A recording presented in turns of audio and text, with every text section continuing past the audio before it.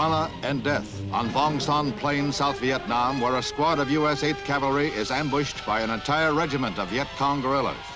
The 8-man unit was on its way to help fellow GIs under enemy fire. VC machine guns and snipers zero in, killing one and wounding two. Unknowingly, they had stumbled on the enemy's escape route.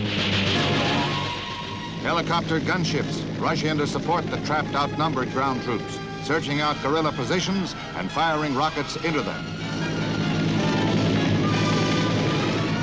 A dramatic rescue of one of the wounded. As the rest of the squad lays down heavy cover fire, one GI daringly goes to the aid of a stricken buddy.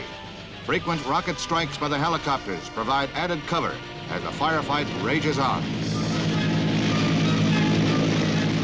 Artillery is called down around their position so they won't be overrun, and the squad digs in. From this narrow trench, they fought off snipers, fed the wounded, and tried to patch them up since they had no medic. One man said, "We couldn't move, we couldn't smoke, we couldn't make any kind of noise. We were hiding like fugitives."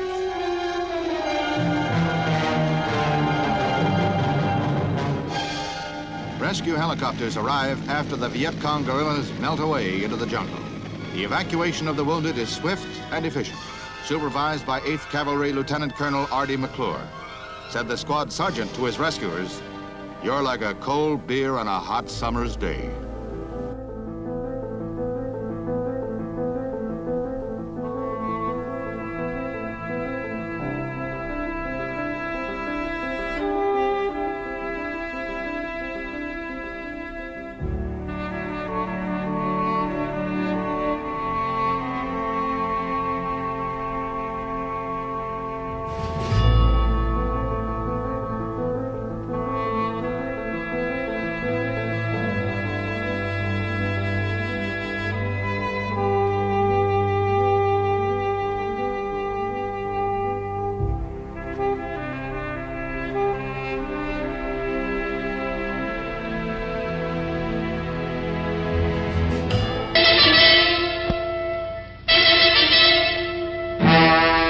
Spring at home, but unmindful of clock or calendar, the Vietnam struggle goes on. A Viet Cong ambush of a U.S. Marine Rough Rider truck convoy kills one American leatherneck, wounding 4 others. Many vehicles were damaged, 2 destroyed. Elsewhere, South Vietnamese and American troops keep supply lines open while attacking a huge Viet Cong installation.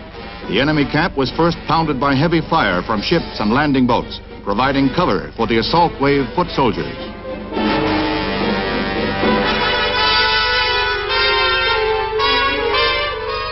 When the smoke clears, the inevitable roundup of prisoners, many of them seriously wounded. Among the captured, a large group of women, traditionally used by the enemy as ammunition bearers, village infiltrators, and informers. At least 18 VC soldiers were killed in this joint Allied sweep. Battle-weary feet, a soldier's nemesis. The brief pause allows communication with the ever-present field choppers, which pick up both Allied wounded and the captured enemy.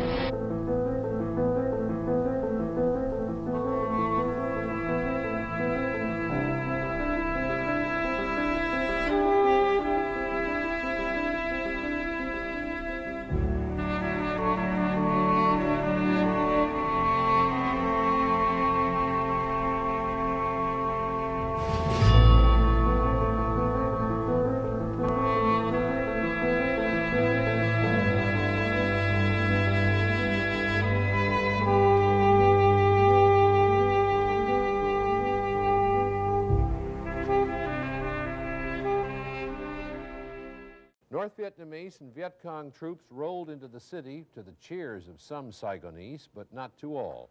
One South Vietnamese Army colonel committed suicide with his pistol in a downtown square.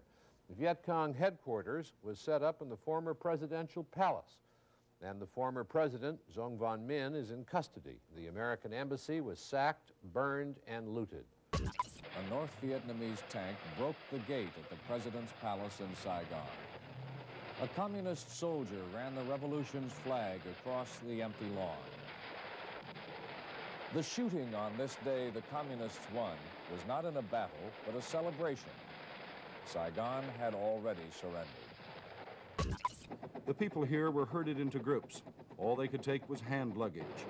50 at a time, they took off for the carriers waiting in the South China Sea. We are profoundly grateful to our Commander-in-Chief and to our nation for this day.